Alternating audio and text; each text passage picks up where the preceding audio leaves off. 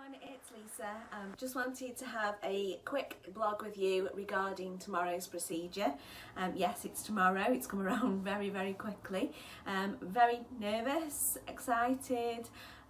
Few things have happened this week, so I've had lots of contact with the Gastric Balloon group this week, and Charlotte, who rang only a few days ago to wish me luck, which I thought was really sweet of her. Yeah, they're really nice people to do business with, but lots of contact which I found very reassuring, and I think that'll continue, certainly over the initial stages of the procedure and the initial first few weeks.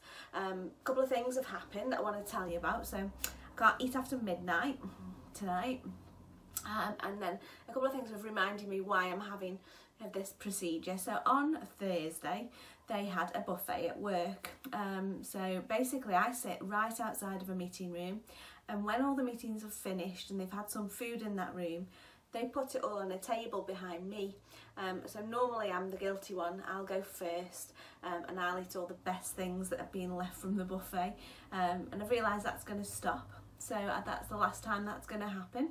And I also bought a pair of jeans on Friday, because I went out yesterday, and these jeans are going to be the very last jeans I buy in that size, which is fantastic news. I can't wait to throw out some clothes that I don't want to wear anymore. I'm sure I'll send them to the charity rather than throw them out, because that'd be a waste.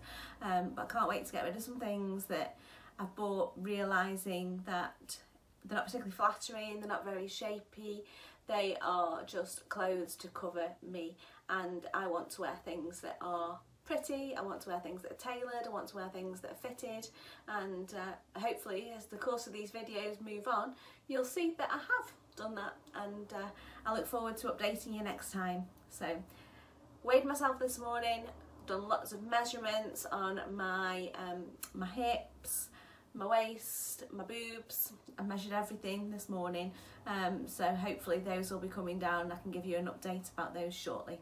Thank you, bye bye.